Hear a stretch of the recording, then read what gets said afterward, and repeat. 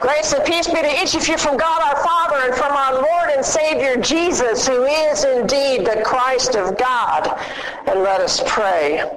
Good and loving Heavenly Father, thank you for this day and thank you for gathering us here in this place to worship you and to hear your word proclaimed. Heavenly Father, thank you for a beautiful day you've given to us, and thank you for this word we will hear from Luke chapter 22. I ask, O Lord, that you would anoint my tongue to clearly declare this message, and we pray that it might be from you and a blessing from you. We pray this in Jesus' name. Amen. You may be seated. On Thursday of Holy Week, we read through Luke chapter 22 and 23.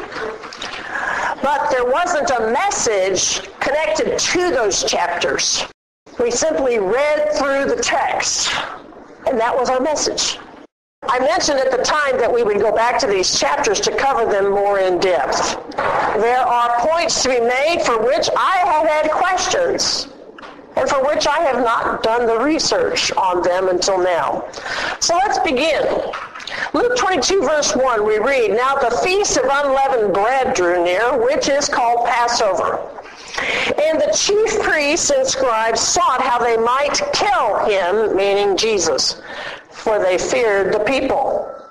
Then Satan entered Judas, surnamed Iscariot, who was numbered among the 12. So he went his way and conferred with the chief priests and captains how he might betray him to them. And they were glad and agreed to give him money. So he promised and sought opportunity to betray him to them in the absence of the multitude. Now, we don't know much about Judas other than what we have in the scriptures. Okay, so this passage lets us know that he was numbered among the 12 disciples. He wasn't part of the inner circle, Peter, Andrew, James, and John, but he was one of the 12. So this means that Jesus chose him to be one of his disciples, and wherever Jesus went, that's where Judas went. Judas saw up close the miracles. He heard what Jesus taught. When Jesus sent out the disciples, Judas was sent out to go do the ministry that Jesus would have them do. Heal the sick, cast out demons, and so forth. Nevertheless, Judas was going to be the one to betray Jesus. Why? Well, we aren't really given the reason why he would do such a thing. This passage tells us that Satan entered Judas, and that's when Judas went to the religious authorities. Would Judas have betrayed Jesus had Satan not entered him? We don't know. What we do know is what we know from John's gospel. John wrote that Judas was a thief. And he used to have responsibility for the money box Jesus and the disciples had. But John records for us that he would take money out of the money box, which people put into it.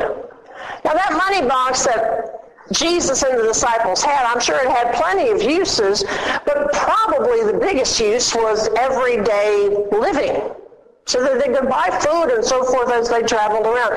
They had benefactors. They had a lot of women that actually helped them too. But this money box probably was part of that. Not to mention the fact that, if they saw somebody in need, they probably took out of the money box to help that person in need. We don't really know, but they had a money box, and Judas was in charge, and Judas would take out of that money box what people had put into it. So, what do you think Satan is seeing? He is the one who prowls around looking for people to devour. And he could see that Judas could be played. And so as the religious leaders pondered how they might destroy Jesus, Satan had seen that Judas had an open door into his spirit which Satan could exploit. And so he did exploit that door and entered Judas through it. The text tells us that once Satan entered Judas, Judas went out immediately to the religious leaders, telling them that he could deliver Jesus to them. For such a prize, the religious leaders would give Judas money, and money was at least one of Judas's weaknesses. And so Judas agreed, and the deal to betray Jesus was struck. Verse 7. Then came the day of unleavened bread, when the Passover must be killed. And he sent Peter and John, saying, Go and prepare the Passover for us, that we may eat. So they said to him, Where do you want us to prepare? And he said to them, Behold, when you have entered the city, a man will meet you carrying a pitcher of water. Follow him into the house which he enters.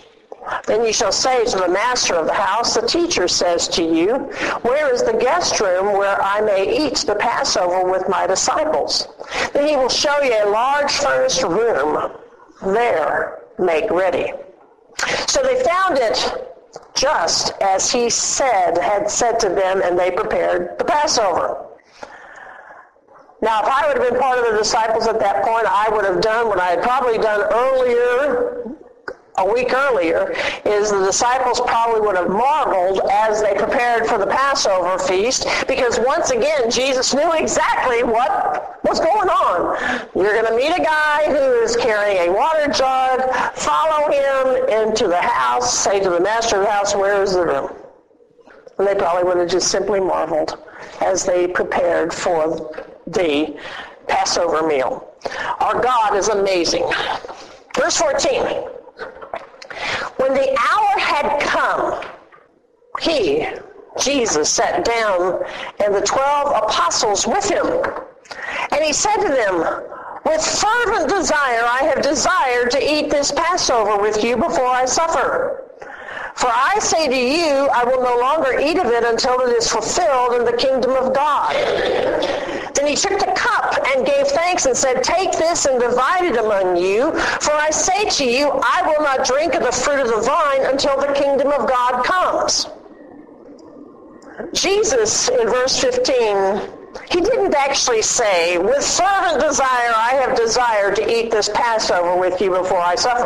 The word fervent has been added by the translators. It's not part of the original text. The text actually reads, With desire I have desired to eat this Passover with you before I suffer. With desire I have desired. Well, that's kind of strange wording to us, okay?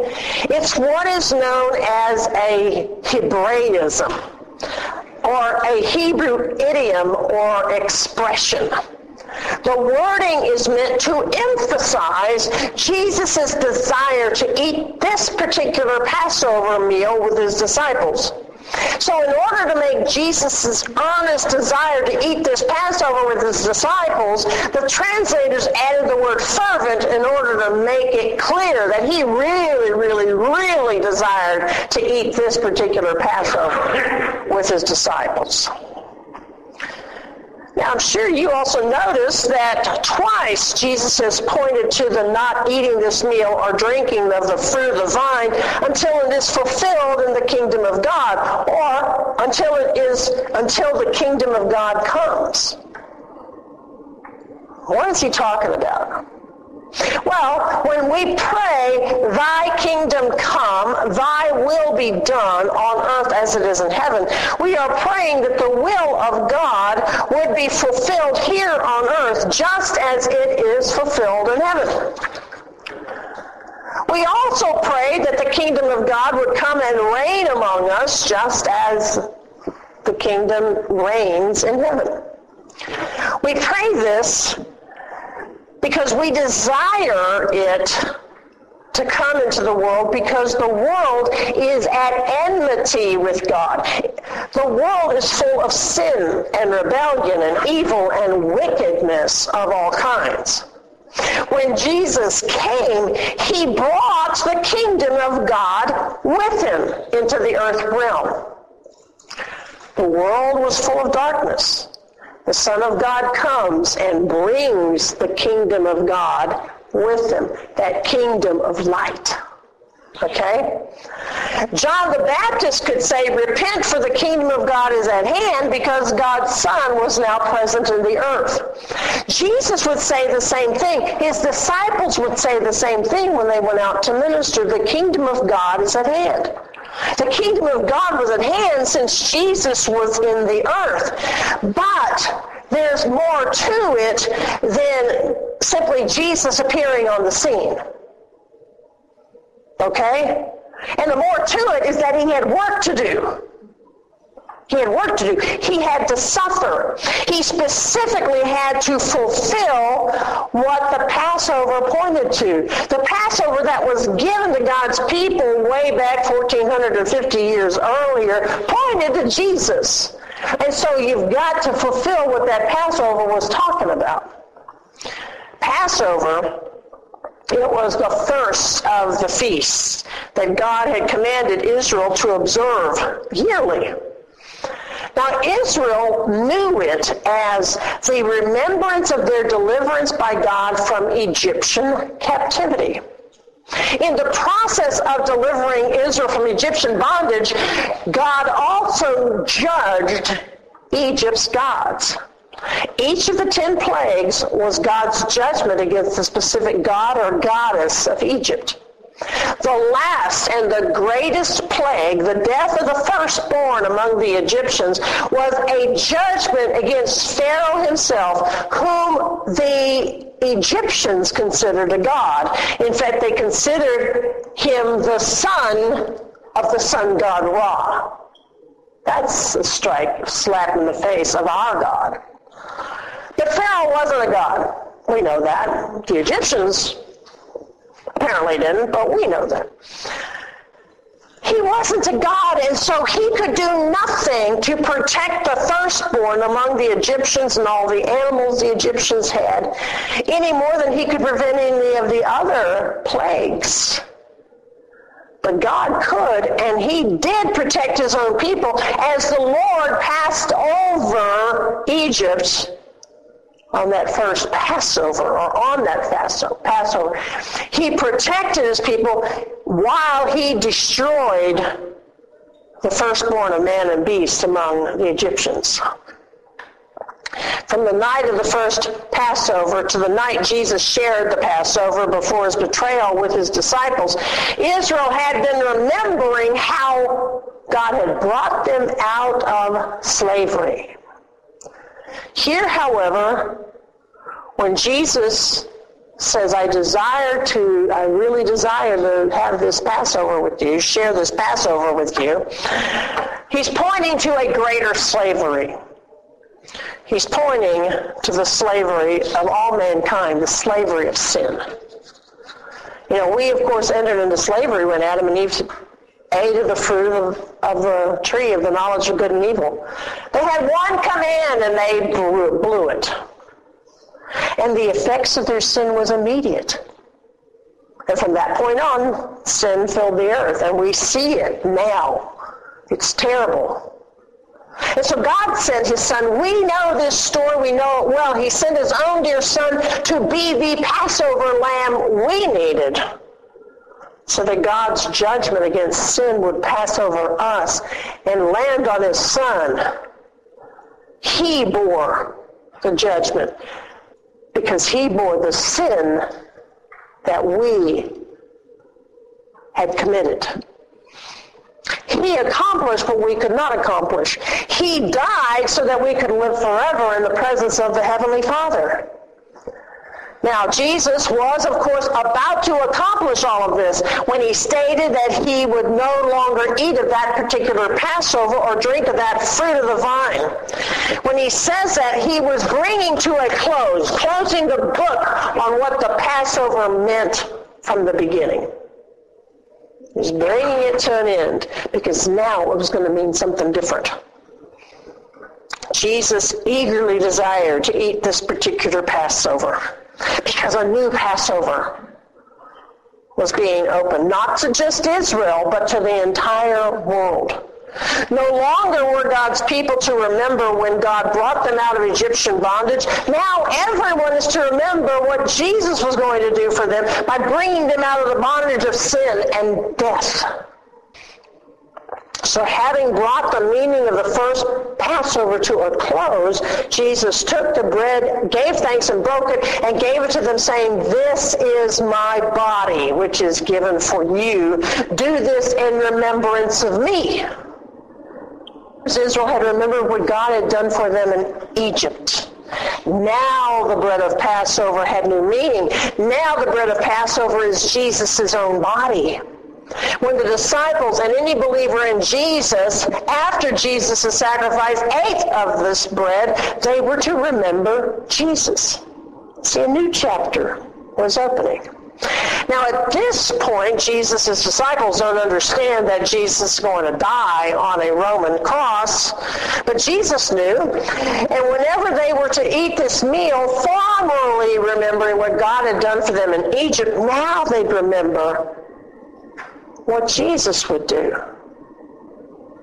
Likewise, he also took the cup after supper, saying, "This cup is the new covenant in my blood, which is shed for you." Jesus specifically states that the cup of wine, which Israel knew as the cup of redemption, was being given new meaning. At Mount Sinai, God had made a covenant with Israel. For their part, Israel would keep God's commands and be obedient. That's what they covenanted to do. That's what they promised to do. We know how well they did that, but that's not for now, this particular message. At Mount Sinai, they had brought together sacrifices. Half of the blood of the sacrifices Israel offered was sprinkled on the altar. The other half Moses sprinkled on the people, telling them that this was the blood of the covenant that the Lord had just made with them. But when Jesus took the cup of wine after supper, the cup that we know is the cup of redemption, he said, "This is the cup of the new covenant in my blood, which is shed for you." The blood of bulls, the blood of goats was making way for the blood which Jesus would shed early the next morning. Early the next morning, meaning 9 o'clock in the morning at the time of the morning sacrifice. Jesus' sacrifice was going to supersede the morning and the evening sacrifices, as we have learned. Because we know from scriptures that Jesus, his sacrifice completed the sacrifices. No longer would there be a need for sacrifices. And when his work was done, when he said, "Nagmar," and he finished everything, and when he rose from the dead, he sat down at his Father's right hand. And in the act of sitting down, it was symbolic of the fact that his work had been completed. His work of redemption had been accomplished for mankind. He finished what he had come to do on the earth. "Thy kingdom come, thy will be done on earth as it is in heaven." The kingdom plans of God had been made long before creation had ever been created. And so now Jesus' desire was really to eat this Passover meal with them. And he had come, he had finished it, he had completed it, and so now it was finished. The new covenant could begin. Amen. We're going to continue Luke 22 next week.